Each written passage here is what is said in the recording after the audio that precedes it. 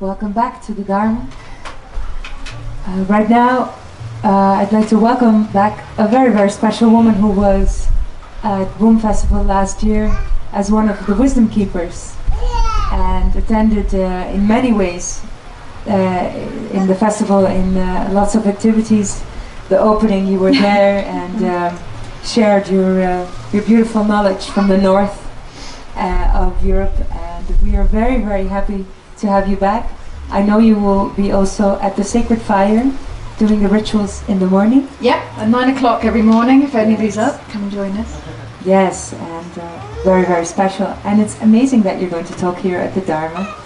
So please, ladies and gentlemen, this will be the talk, Walkabout, Pilgrimage and the Healing Act of Walking the Land by Angharad. Thank you very much. Thank you, Lex. So my name's Angharad. I'm going to leave it up there for as long as possible because I don't often get to have my name up in lights. It's perhaps the only time I'll get to do it. I want to talk to you about walking the land.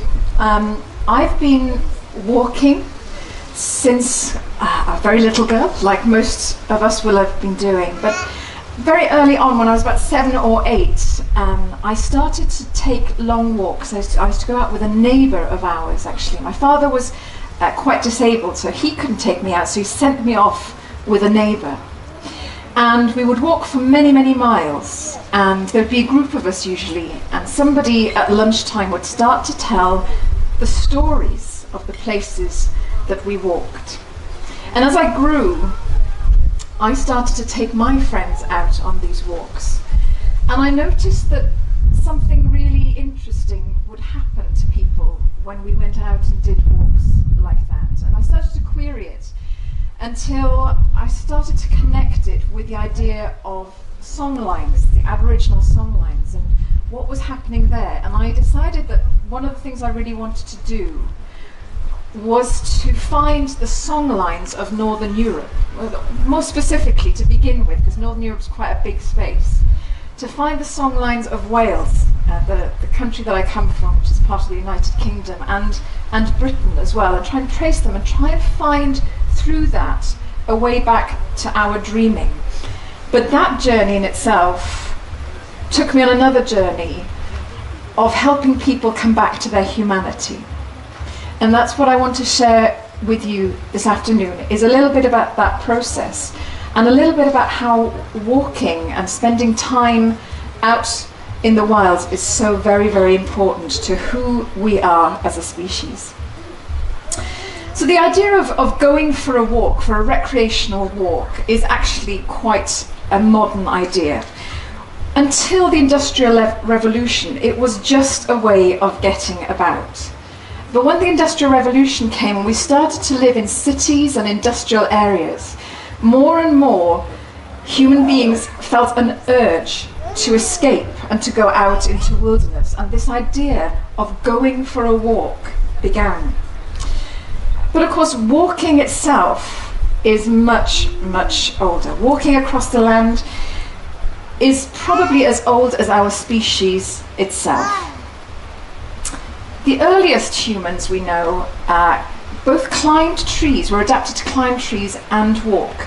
Around about between 6 and 3 million years ago, one of our ancestors, who was very much like a monkey, started to stand on 2 feet.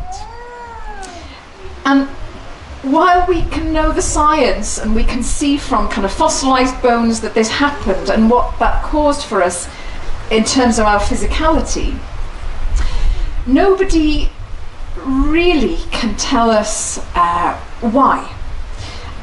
But what anthropologists believe that it was something to do with curiosity. Something to do also probably with survival. It may be that we started living on plains, and to be able to stand on our 2 feet enabled us to see further, and to therefore keep ourselves safe, check that there wasn't anything that was going to eat us out there on the plains. But something really profound happened. Once we started to stand on our feet, we got even more curious about what was further and further and further afield. Walking came from Africa around about 6 million years ago, and humanity then walked itself along pathways that it found all across the world. That's how we spread, essentially, was on our 2 feet. And something happened to our brain, something about being on 2 feet, because we are the only species that does that. We're the only animal species on the planet that gets up on 2 feet and walks predominantly that way. Something happened in our brain, and we walked ourselves towards humanity. Something about the curiosity and something about the nature of what happened to us, what we saw, what we were able to do, because suddenly we had 2 hands free from having to walk on the floor to use tools. And that stimulated our brains further. Over many thousands of years, our upright ancestors then began to explore and connect different places on their 2 feet. They would go to places where they might find stone or flint for tools, and then they might go and walk to somewhere where they would be able to find a good crop of berries. And then along the way somewhere, they found what they must have seen as special places. Places that they purposely set apart from ordinary places where they might get water or might get food. And our ancestors were nomadic. They walked from place to place to place to place. In fact, if we split the 6 million years or so that we have been walking into the average lifespan of a human being, say 60 years, we have been nomadic up until a bit of the last second. It's only in a bit of the last second that we discovered farming and ended up staying in one place. Until then, for all of that time of humanity, we have walked and created paths. And as our ancestors created paths, they handed those pathways down from generation to generation. And they handed the stories, they made stories about those places. And the stories and the songs became maps, ways of finding their way across landscape. And when they found sacred places, they not only marked them out as sacred, but they began over time, about 40,000 years ago, to decorate them, to leave their mark on those places. Across Northern Europe, we have amazing cave paintings and cave engravings, or in rock shelters. The Vézère Valley in France, there are over 600 cave paintings dating from about 15,000 years BC. This is what you see behind me is one such example.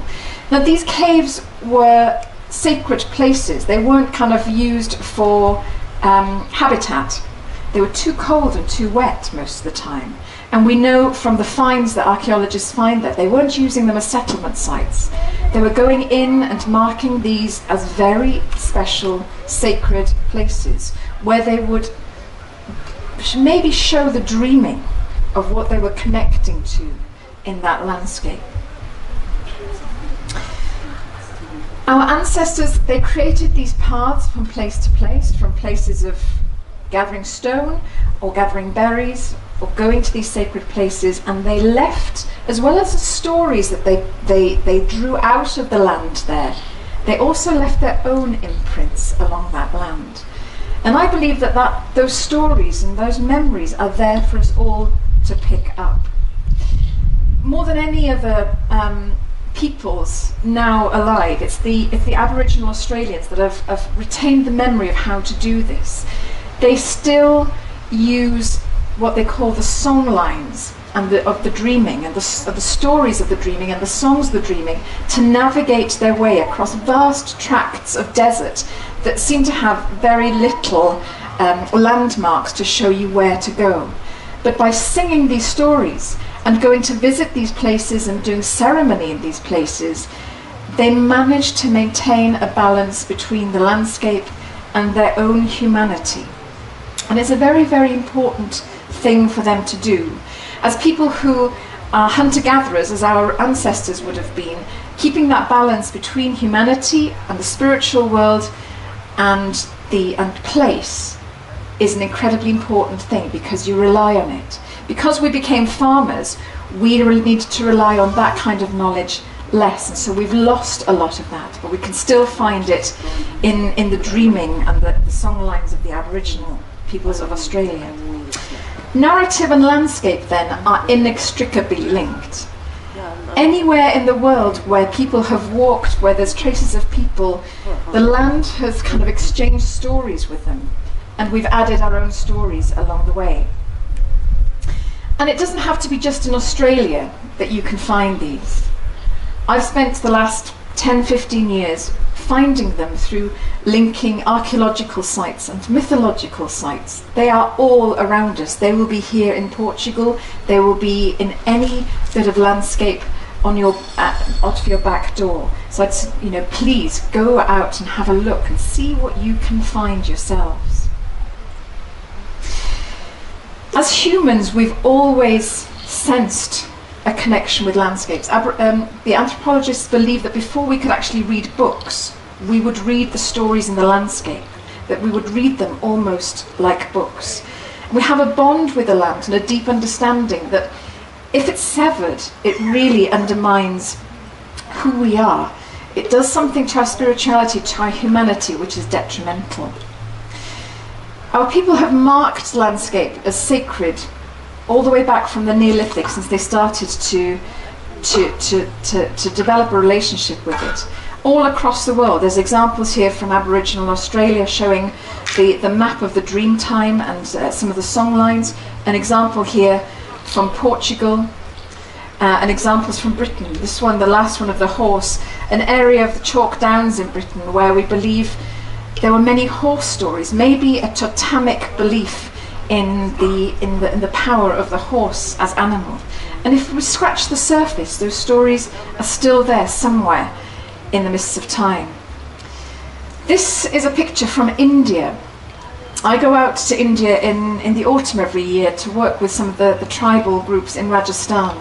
And there's an amazing fortress there called the Maranga Fort. And when I first went there, I was amazed because I would see women, especially the older women, going up into different parts of the Maranga Fort. There are these friezes with these earthenware hands that you can see in that image. And these women would go up to them and touch them. And I was curious to know why they were doing that, what they were connecting to. And so I asked. And they explained to me that these were the handprints of the Sati women. They would have been the wives or the concubines of the kings, the Mughal kings. And it was tradition at the time that when the king died, certain women of the royal household would choose to throw themselves on the death pyre as well. It was a way of keeping the bloodline pure. It was retaining honor. It's a horrible thought for us today, but it was a considered almost like a saintly act for those of us in the Western world. We might understand sainthood in that way. But the Satis of any area are still remembered. And what these hands are kind of the imprints, not the imprints exactly, but a symbol of the handprint of the Sati. Because the last thing that she would do, as she would follow the funeral cortege of her husband or the king, would be to press her hand to the wall of the fortress and leave her memories, leave the memory of her life there for other people to pick up.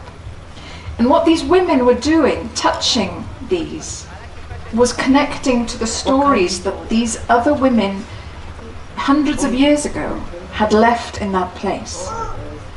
Because in the Western world, it might seem quite an odd thing for us to think that if you go out there and touch the land, that it can speak its stories to you. But for most of the world, there is an absolute belief that rocks, and stones and landscape retain the stories, that you can place stories in them and you can draw them out again. And for me, when I was hearing this, it just fed into what I thought was happening when people go out into the landscape and start to connect really deeply with them. So to go back to that span of human evolution then, if we've only stopped being nomadic and come to live in one place for less than a thousandth of a second if you split it from a 60-year lifespan, in a fraction of that time, we've gone from living on the land and inextricably bound to it and reliant on it, to living in boxes where the elements are kept outside and we remain inside. We have separated ourselves entirely in this last nanosecond of humanity from all we have known, all that has supported our evolution for the last 6 million years. And it's having a really detrimental effect on us. We're doing crazy things like spending a lot of money going to exercise in the gym instead of working on the land or going out for a walk. And it's having a really detrimental health. It's not just about becoming sedentary lifestyles and becoming obese. We're more drugged up than ever before. We're more inclined to pollute our world. We're more inclined to eat food that is polluted and pollute ourselves. We're more out of our minds. We're more sick. We're cruel to each other. We're cruel to the animals that share this planet with us. We're disconnected from each other, even in families. We're kind of glued to these things instead of having conversations. We inject ourselves and put ourselves through tortuous processes in order to look better and feel better about ourselves. And we go and exercise in boxes away from nature. More than that, we've stopped thinking independently. And there's quite a sinister thing going on here, because mass culture doesn't encourage individuality.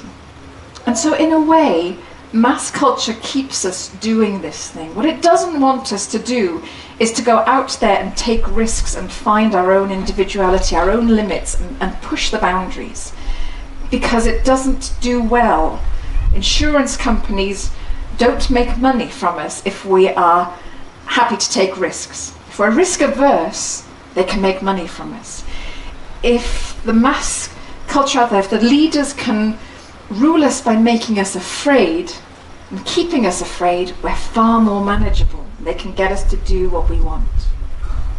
So one of the most radical things that we can do is to actually get out there and get wild, is to re-wilden ourselves by taking some risks, by finding our own boundaries and by bringing that back into our own lives.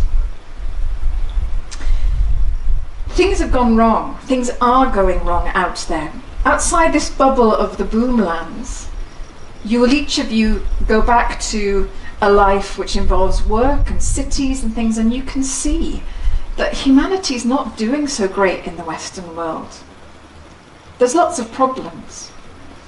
But my thinking is, if we walked our way to humanity, we can start by walking ourselves back to it, by taking that radical act of going out and reclaiming our wild spaces, reclaiming our wild selves. Interestingly, just as humanity is struggling, there is something in us, even though we can be very self-destructive, there's something in humanity which is a self-saving thing as well, an instinct for survival. And this picture here is of a pilgrim on the route to Santiago de Compostela. Now, in 1985, only 2,500 odd people did the Compostela route. By 2010, that had increased to 270,000. Something's happening. People are looking to leave their everyday lives and take some kind of a spiritual journey on 2 feet again. And that's a really important, profound thing. It's not just happening at Santiago de Compostela, it's happening all over the world. Leaving the ordinary behind to contemplate spirit, to contemplate ourselves, to reconnect with ourselves, and to reconnect with other humans along the way, and find a simpler way of being, a more fundamental way of being, is something that more and more of us are compelled to doing. Now, in an age where we no longer initiate our young, well, certainly not here in the Western world, finding a way to challenge ourselves is something really important. It's a really important part of growing up and finding our own limits and finding our own possibilities, because they're our boundaries, our possibilities are generally far broader than we think they are. And you don't have to be on a spiritual path or a religious path to go on pilgrimage. One of the things I've been doing over the last 10 years is taking people out on spiritual pilgrimages where we connect ancestral places, archaeological spaces, stories, mythology in the landscape. But you can do it yourself. You don't need somebody like me to take you on a walk. It's all there for you to do. And it's a life-changing thing. To spend a few days, maybe even a few weeks, just walking yourself back to yourself is a truly profound and life-enhancing thing. Now, the title of this talk is Walkabout, and I just want to kind of mention that walkabout is actually a very specific thing.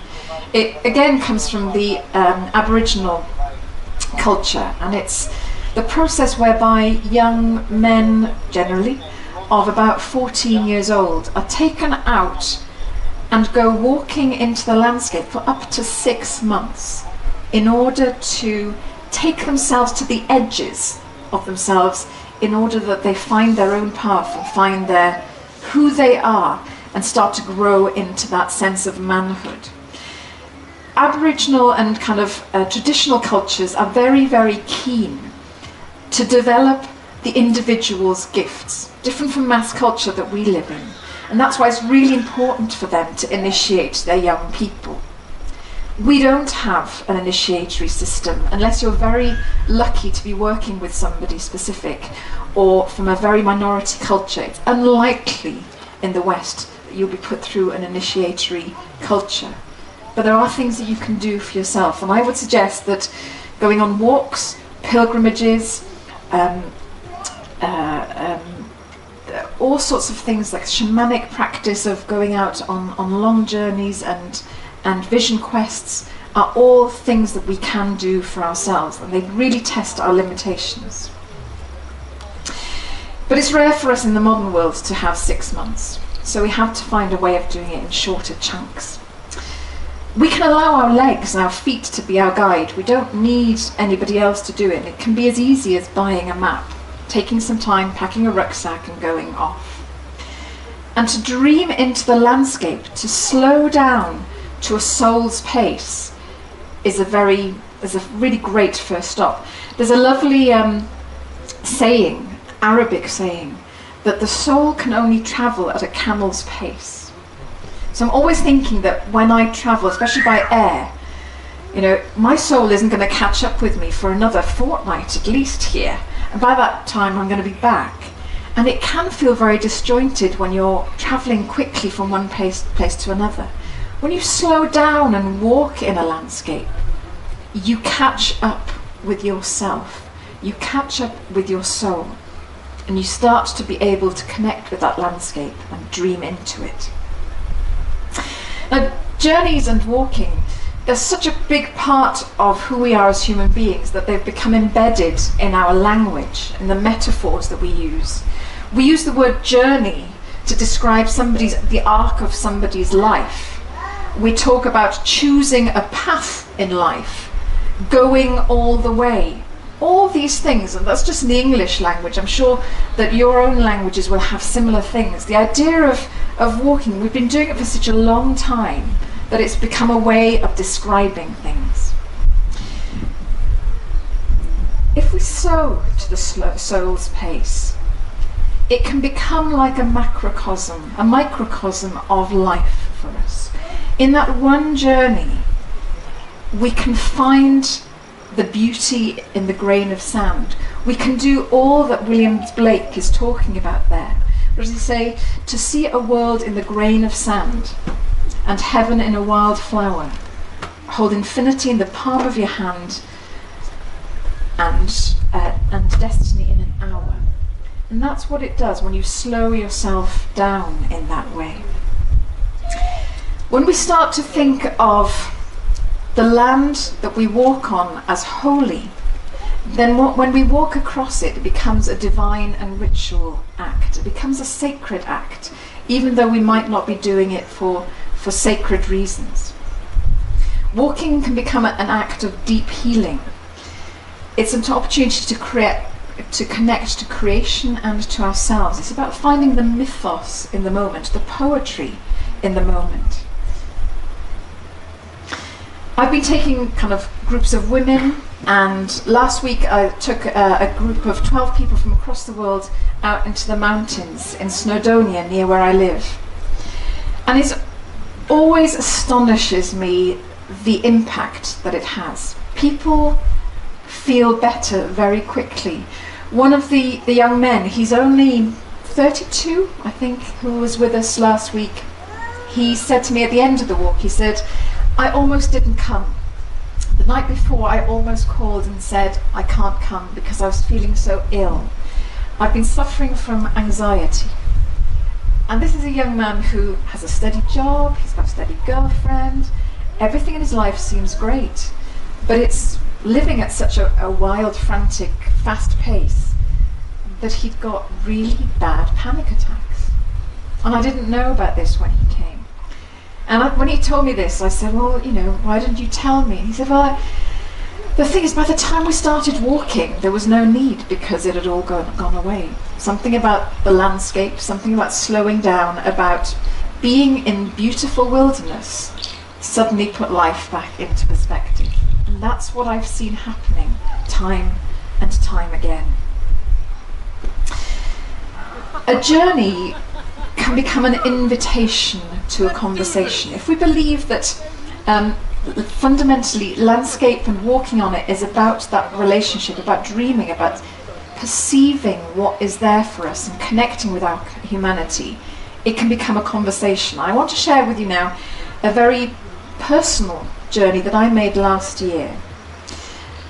Back in the spring of last year, I was diagnosed with a large cyst on my ovary, on my right ovary. And it was about 6 or 7 centimetres across. And they didn't like the look of it from the scan. And the consultant said, we're fairly certain it's cancer. And for somebody who's a mother of a 13-year-old, that's not a great prognosis. It was a bit of a shock. And things didn't look good for a while. One of the things I knew that I needed to do in order to kind of just manage how I dealt with this was to go out into the wild. It's a bit of my default thing to do, is to go out and walk. And there was a place that I wanted to go to. I'd seen it on a map, an OS map, and I'd always been fascinated by it. It's called Llyn Lloer, which that's the Welsh, the language that I speak, and we have these great things called OS maps, Ordnance Survey maps in the UK. You can read them; they're fantastic. They're like books, because the place names, and because they're in Wales, a lot of them in the Welsh language, they hold so much information about what is there and what these places were used for. And Llyn Lloer means the lake of the moon, and it was held in a valley called Cwm Lloer, the Valley of the Moon. And I thought, well, I've been wanting to go to this place for a long time. This sounds like the time to go. If any place is going to be a woman's healing place, that's it. So I looked at the map, and I don't know if you can see, but I've drawn a line. The red line going up there is a ridge called Pen Olewen. And the little kind of lines around there show you how steep it is. I knew it was going to be steep, but it doesn't give you a lot of information about the terrain. So slightly haphazardly, I just kind of thought, it'll be fine. And I have a collie dog who doesn't have thumbs, so rock climbing is not a good option. But we set off, and I plotted a route. I know I wanted to go up Pen Olewen, and then walk the ridge over to Cafnedd Llywelyn, and then find my way down to this lake and the Valley of the Moon. That's what I wanted to do, and in doing that, somehow I just thought it would be really helpful for me to process what I'd just been told. So off we went. And when we got there, I parked the car, and that's the first thing I saw. I thought, oh, okay, it's a bit steeper than I expected. Yeah, it's probably a path. It shows that there's a path on the map. It'll be fine. So my collie and I, we set off, and there was a path to begin with.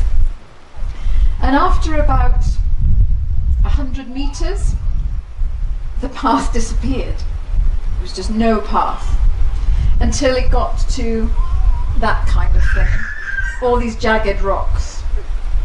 And there was just this voice in my head that says, the path is still there even though you can't see it. The path is still there even though you can't see it. And there was something just very profound about having to trust that at that point and to keep going. And so we did, we kept going. And then the path became this scree slope. Now when I was about 12, I slipped down, it's just like slate and shale, and you walk on it and it just kind of disappears underneath your feet and rolls down. And I fell about 10 meters when I was about 10 years old, and it's my most hated thing. If you want to see me turn to jelly, I'm fairly fearless, but show me a scree slope and my legs start to go.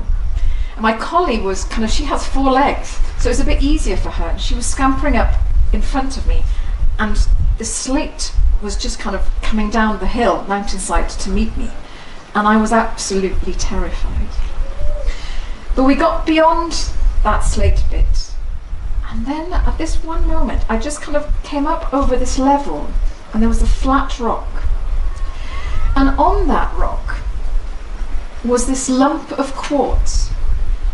Now I'd been told that this tumour, this cyst, was 6 to 7 centimetres across. And this lump of quartz, which was quite out of place on that mountain, was about the same size. And it just felt like a gift. And so to add to the path is there even when you can't see it, the next thing was courage is rewarded with a gift. And so I thanked the land. And I knew somehow that that quartz stone was for me, and I put it in my rucksack. And I don't know if you know here, but the old people, the ancestors in Wales, they often used to use quartz and leave them as offerings. It's kind of a beautiful white glistening stone. And it's kind of a bit like you have sometimes, they sell them here, quartz necklaces. Well, this is the raw stuff. So it was really profound to find that. And we continued a little bit more, and from slate and scree, it just became a rock face. And I didn't have any ropes with me, and it was, right, what do we do now? We can't go back down, because that means going down the scree slope, and it's like that. So I sat on this rock ledge looking down, and it was incredibly steep, and we'd seen nobody all morning. And I sat there thinking, that's it. It's over. I might well die here because I can't see a route up and I don't know how to go down. I'm a bit stuck. And with that, amazingly, this man appeared below me. And I said, do you know your way up? He said, yeah, follow me. I do this route about every week. I live near here. And so we followed him. And I was a bit worried about my collie because, as I said, she's got no thumbs to climb. But somehow she managed to scramble up this one path. And we were a bit slower than him, and once he'd shown us where to go, it was okay. And we got to the top, and he disappeared. There was no sign of him at all. And there is that lesson. Courage is rewarded with a gift, and when you have need of it, the universe sends help. Help is always there, if you can just look out for who is sent. And we got to the top and we sat down, and life has never been sweeter. I don't know if any of you have ever been kind of at that point of thinking, I'm not sure if I'm going to live this through, but when you do, life seems just the sweetest, most amazing thing. It's such a life-affirming thing to do. And Caddy the collie and me, we sat at the top going, wow, we're alive, isn't that amazing? And it kind of didn't matter that I had this thing inside me. I was alive, and somehow I knew that the mountain had just taught me a number of really invaluable lessons that I needed to learn. That's what I mean about listening. When you slow down to the soul's pace, you can listen, you can hear these things, and you can pick up the lessons. And at the top, it was about May time, and snow still hangs around, and there was a patch of snow. So the first thing I did was kind of make a big heart and write the Welsh word for love, which is cariad, in the snow. And I had picked up on the route, on the lower slopes, some small bits of crystal. And at the top of the route, there were these Bronze Age burial cairns. One is called Carnedd David burial cairn, and the other was called Carnedd Llywelyn's burial cairn. And they're big piles of stone, and there would be a burial underneath dating from the Bronze Age. And so I had this stone and I gave it back, and I said to the ancestors of that place, thank you for keeping me safe. Thank you for the lessons that you've just taught me, because that's so, so valuable. And then it became about the scramble down to the Valley of the Moon, because that's why I'd come. That's what I'd come looking for. And it's really important to notice and appreciate the beauty along the way, and to not put things off, to really engage. The one picture is the pathway down, kind of as we came down. It was just the most beautiful, beautiful wild place. And when I got down there, the sun just hit the lake and made this kind of path, and it just was saying, come on, take your clothes off, come and have a swim. It was quite a cold day, there was still snow on the mountains, but I'd had a good walk and I was sweaty and I was hot, so I stripped off and I went swimming towards that sun, and it was most incredible, life-affirming thing to do. So don't put those moments off. If you're looking at that lake thinking, I'd like to go for a swim, but I won't go now, I'll go another time, go now. Do it now. Go out into the wilderness near your homes. Go for a swim in the lake. Don't worry about being naked and things like that. It's about taking what life and wilderness offers you and doing it, finding your own boundaries, and understanding that you can cope with much, much more than what you think. It's also in part about finding the mythos in life, the poetry in life. Now, the Greeks thought that for humans to have a balanced life, they needed to understand that life operates in two ways. It operates on logos, and logos is, this is how it is, this is reality, this is the facts of life, and the everyday grind, this is what real life is about. But also importantly, to support that and to support the human spirit, we need to engage with the mythos of life, the mythic in life, the poetry, the essence of it. Because if we're only dealing in the reality, we get burnt out pretty quickly. If we deal with the mythos of life, we can start to see the patterns in life. When you look at what's happening in the world right now with Trump and all those kind of things, back in the UK where I come from, we've had some pretty bad kind of political things going on. And that can get you really down if you're just dealing in the logos. If you start to look at the mythos and understand that there's context here, that human beings have always gone in a loop, and that we've always had egomaniac leaders that eventually get toppled.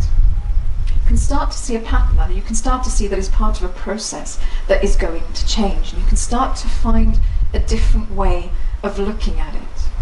And the same is the same for that walk that I just shared with you. I could have just gone for a walk and struggled up a path, got to the top, then gone down to a lake, had a quick swim and gone home. But to enter the mythos of a process is to really engage with the magic, that which the universe is giving you. It's when you meet the universe halfway and the universe meets you, and you can start to have a conversation with land and with creation itself.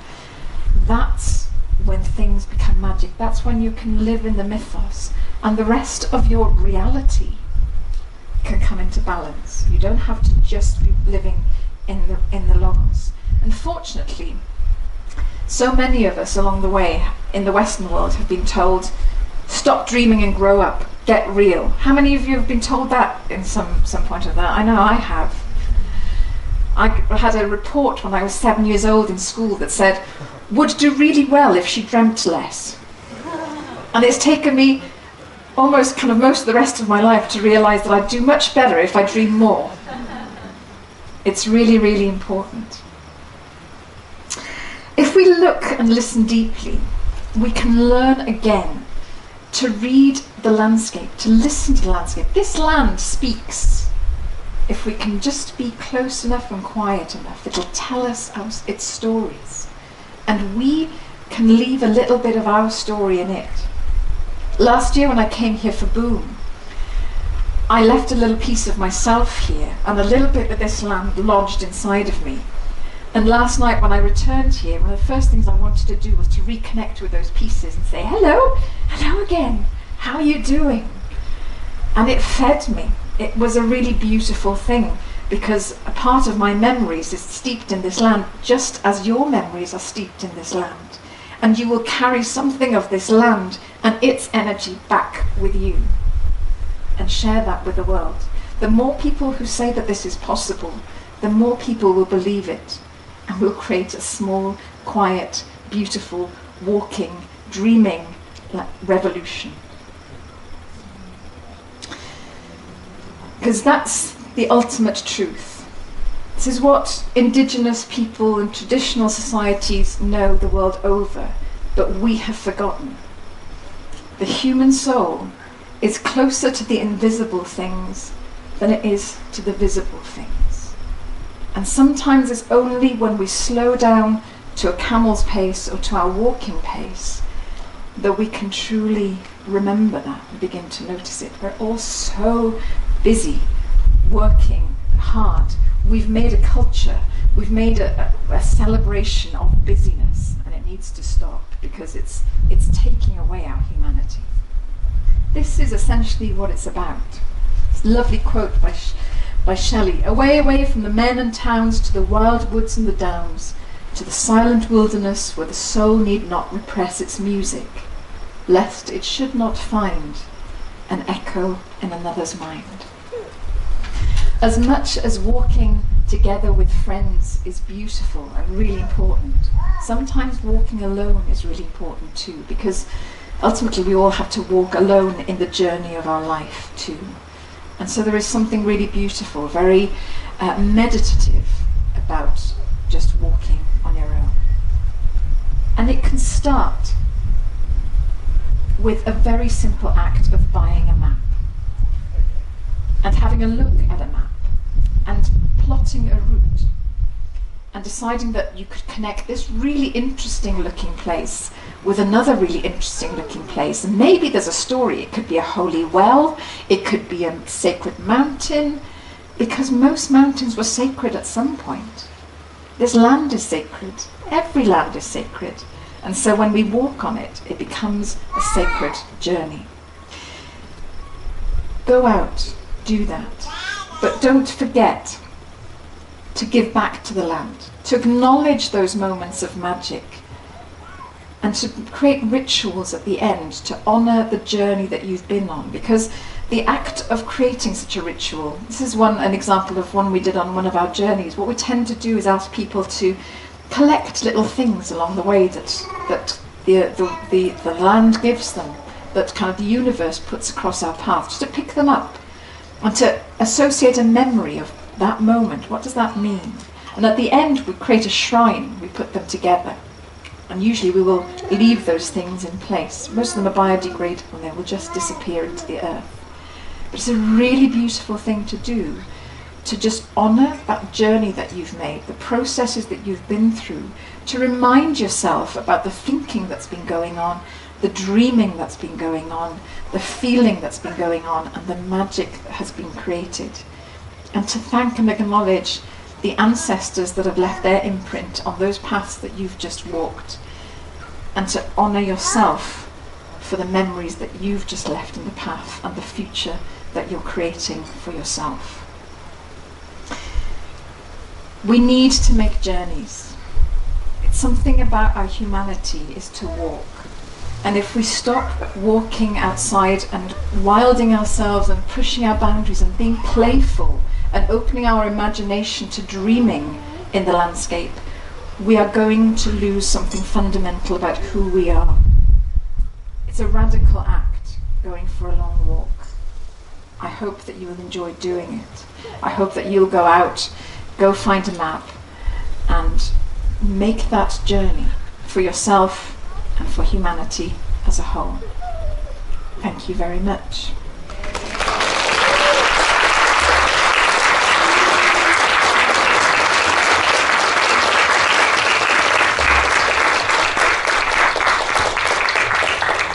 Lex, I think we've got about a few minutes for some questions, if anybody's got questions. 13? Yeah? Yeah, you do. Anybody got some questions? Thoughts, ideas? I have a question. What is a salt place? What is it, what, sorry? You can also come here and visit Salt place? A soul place. Lex. Oh. Yes. You talk about it right in the beginning. A song place? I think it was some place. Song place, okay. So the idea of song lines comes down to us from Aboriginal Australia. Aboriginal Australians created paths long ago linking things, and the way they remember the paths, because they have been until very recently hunter-gatherers and nomadic, as we all would have been. The way they remember landscape and the way to cross vast tracts of land is they have songs. They have songs that they teach the children. And those songs help them to navigate these huge areas of desert. They know how many places, they know what they're looking for, they know how to find water in those places just from the song. And when they get to those places, they do ceremony. So there are these kind of, there are these PowerPoints in the landscape. The song will also tell them about the original ancestors, the creator beings of those places. So if it's a water creek, there will be maybe lizard, grandfather lizard will have created it. And so they will have that in their story song, and they will honour grandfather lizard there either by dancing together or making offering or something like that. We have lost that in the Western world, but I still believe that those what they call the song lines, which are these paths along that connect important places, are here all across Europe. And it's about sometimes us looking at where the burial chambers are, where the sacred sites are, where the sacred wells are, and finding paths along them, intuiting, dreaming into that landscape, and we can find those again. So that's what the song lines come from. Okay, thank you. Okay.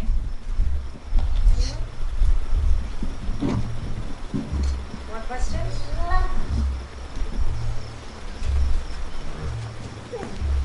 The question is, how can I find mythological information or sacred information that is not misleading? Because recently on the internet especially, there's a lot of information that might be false, or I don't know, how can I like really connect with what is true?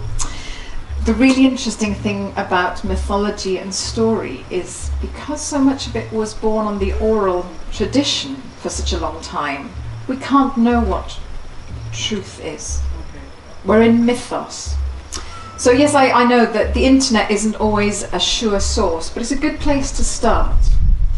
And if there's a story associated with a place, even though maybe the details of the story aren't correct, it's telling you that there was a story to this place, and it's the beginning.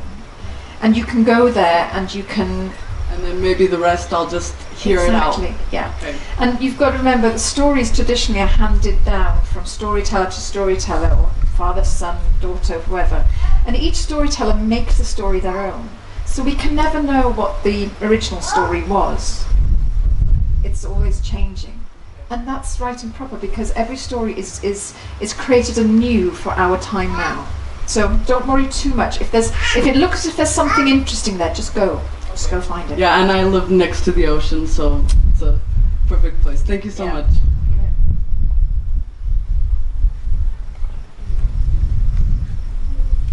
Thank you so much. It was so interesting for me because I wrote my thesis on walking to Santiago. Oh, great, I've you've done done lots of research, yeah.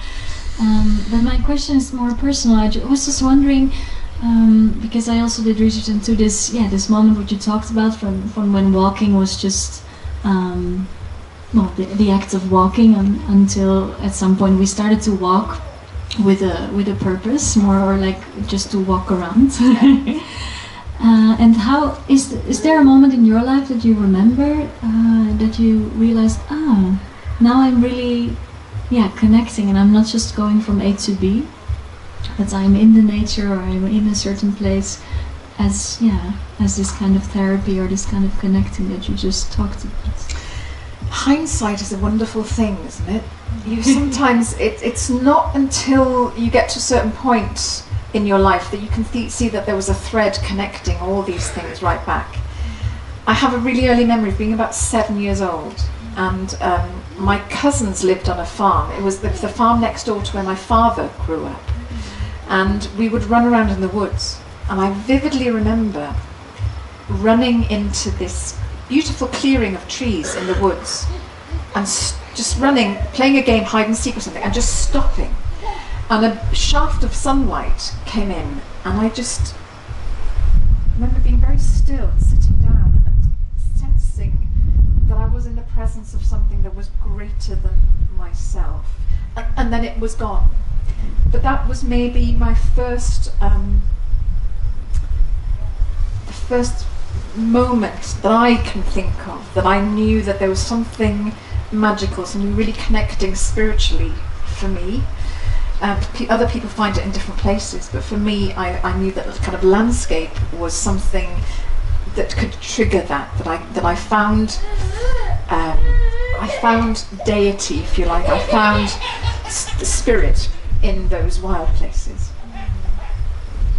So it goes back as far as that. And I'm sure that, if we start to look, we can trace it back a long way, but it isn't until maybe you're older and you're thinking about it that you start to realise that. Thank you. Thank you.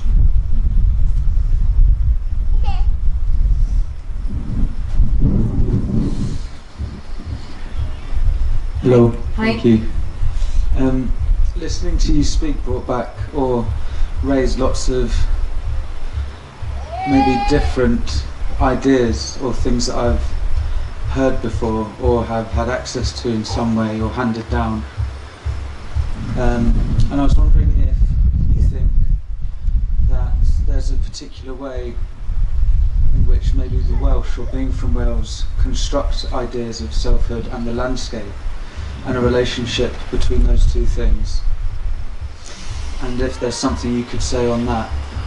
Yeah, I mean, I think I'm very lucky, if you like, to have been, I would say that, wouldn't I? Lucky to be born Welsh, but we have this ancient language that is a Celtic language and probably was founded on the language that was spoken by the Neolithic people of Britain after the end of the last age, and then the Celts came in and those languages fused, and I can still read a piece of poetry from the 6th century in Welsh and understand it, and that's a pretty deep thing. And what's beautiful is that the stories, the memory of stories is kept in the place names in Wales. So there's a valley called the Nantlle, in North Wales, and the whole of the fourth branch of the Mabinogion, one of our great kind of mythological cycles, is set in there. And you have things like, you have Caer Arianrhod. Arianrhod is one of the goddesses, and you can point to it and you can visit it. You can visit it on a boat because it's out at sea. Caer Lle, or the fort where Lle is meant to have lived, one of the gods of the story.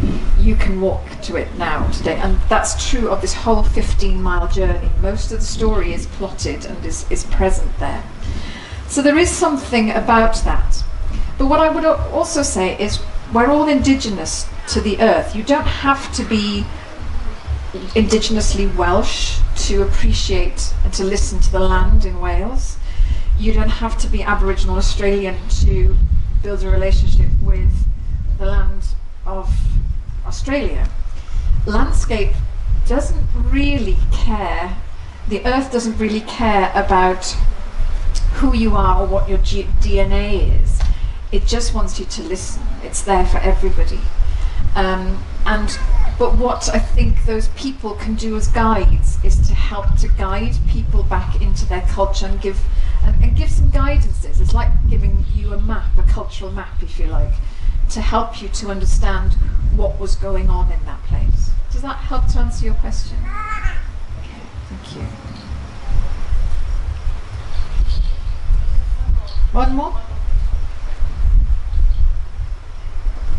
Or maybe we're all done. If so, thank you very, very much for listening. Please go out, get a map, go out and kind of be radical and just walk this landscape and you know, reappropriate it. Reappropriate the landscape and reappropriate the wildness in yourself. Thank you. Ladies and gentlemen, Angharad, win and find her in the morning at the sacred fire every morning at 9 o'clock for a ritual. Ah, come on, one more applause. Yes, good. Yeah, that's Dharma style. Thank you very much.